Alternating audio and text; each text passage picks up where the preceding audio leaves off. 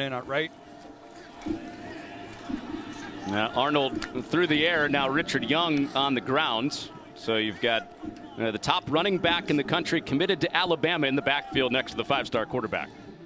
Richard Young, he is a big, powerful back. Good vision. We saw him as well this fall too. As coach said, when he was a freshman, everything was 1,000 miles an hour. As he's gotten older, he's done a good job of being patient as a runner. The big thing here is team speed can't seem to get any big chunks of yard. Get a couple with Richard Young on 1st down and 20. Vertical, back shoulder throw, get the ball downfield a little bit. Keep it on the ground with Young.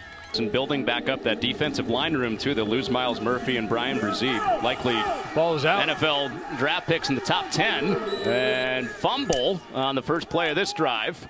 Yeah, Richard Young ends up getting that ball stripped out. The Alabama signee. The run inside zone right here. He tries to sneak through a crease. Got to hold that ball high and tight. Against your forearm, up against your rib cage. Yeah, that is a hard guy to knock the ball loose from too. Richard Young.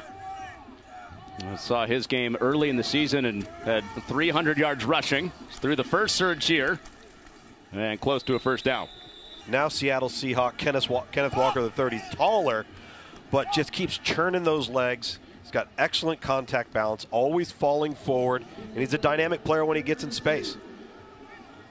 1,100 yards just in 9 games this year. 1,700 as a junior. On 3rd and 2, it's Young again, and trying to sniff out some space, and he's got nowhere to go.